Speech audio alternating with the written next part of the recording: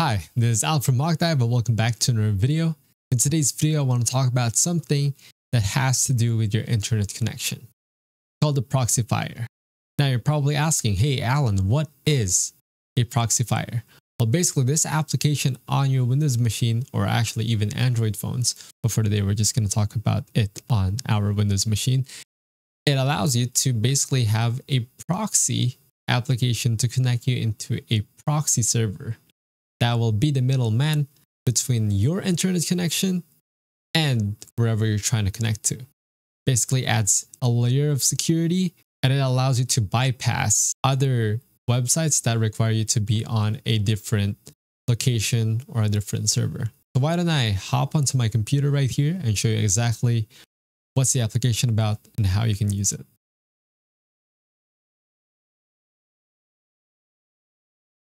Alright, so now we are on my desktop. If I go to proxifier.com, we can be on the Proxifier application website.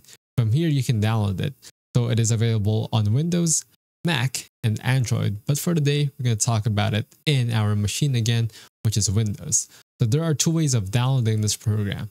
The one which is an installer and the one which is the portable version. Now, since I don't want to install anything right for this video, I'm just going to download the portable version. It should be the same.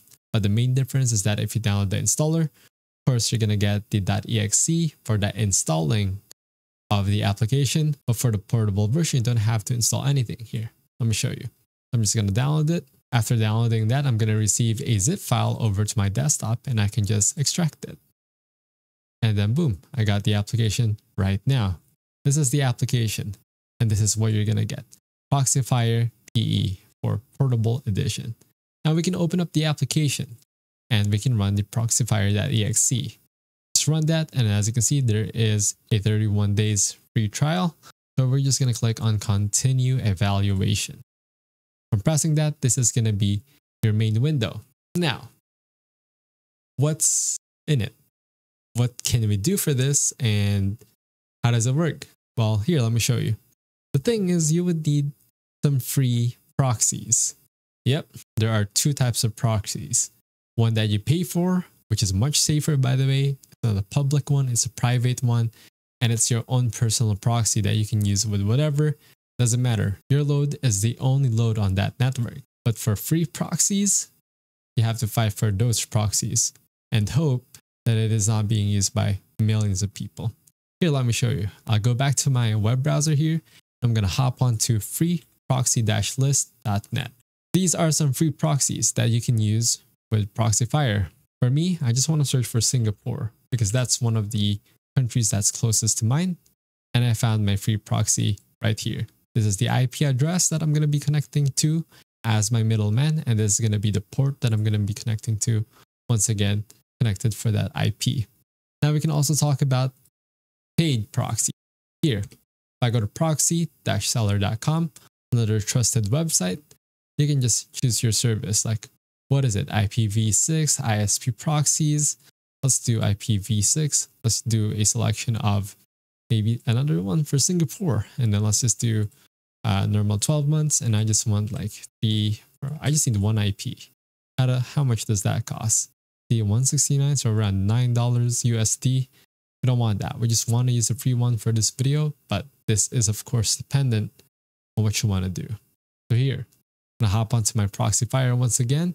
What I'm going to do is add a proxy server. To do that, we can just click on File, New Profile, press Yes. And then we can do Profile, Proxy Servers, and we can click on Add.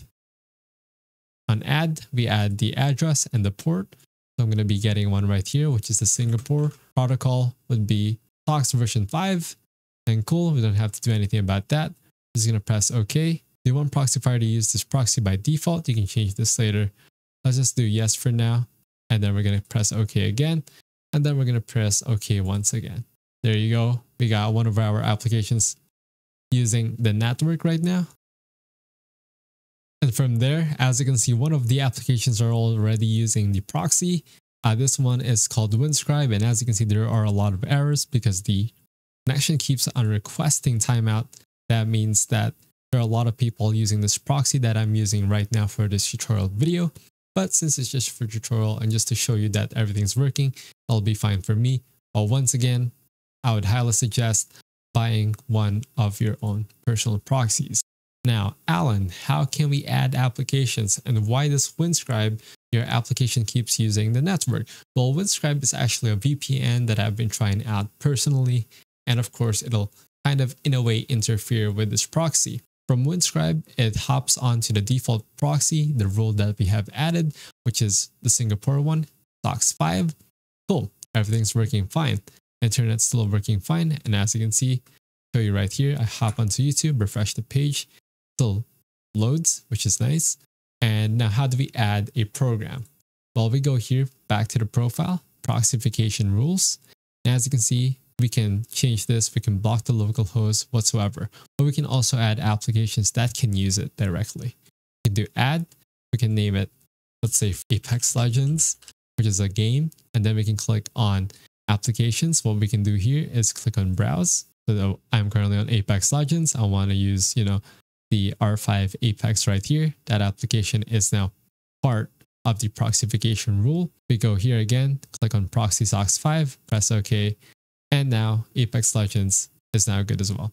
But since we have this action on direct from the local host, so whatever programs really want to use the proxy will just get to use them anyway because I didn't block it.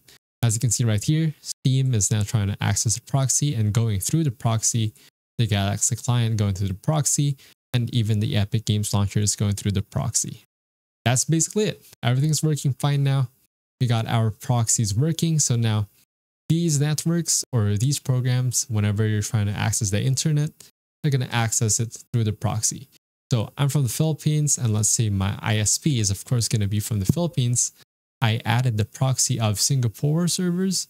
So basically now the internet thinks that I am from Singapore. But with that said, I'm going to exit out of this.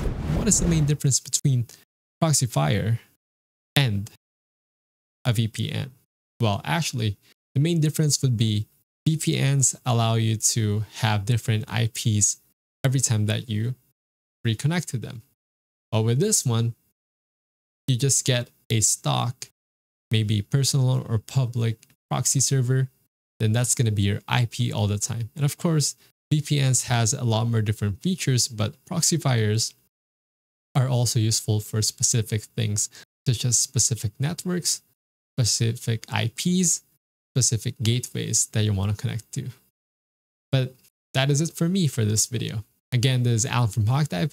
Thank you for watching, and I will see you guys in the next HawkDive video. Don't forget to leave a like, comment, and subscribe, and have a nice day.